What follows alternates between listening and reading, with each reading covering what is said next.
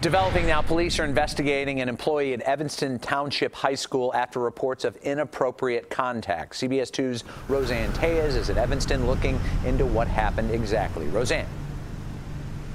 Well, Rob, police tell me this incident involved more than one student, and the incidents were recent. Officials here at Evanston Township High School did not return phone calls today, but did say in a statement to parents that a school employee is under investigation for inappropriate contact with students, adding it does not involve a teacher, coach, or counselor.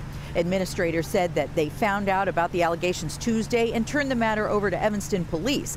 They tell us it's too early in their investigation to comment, but students and parents we talked to today found the news unsettling.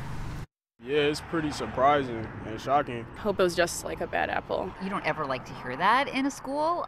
You know, you hope that these people are vetted and things like that, and that people can, you know, be above the board and hold good ethics and not be involved in this kind of thing.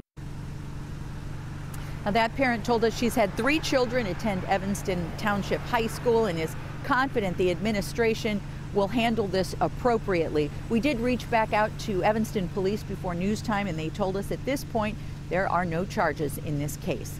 In Evanston tonight, Roseanne Tellez, CBS 2 News.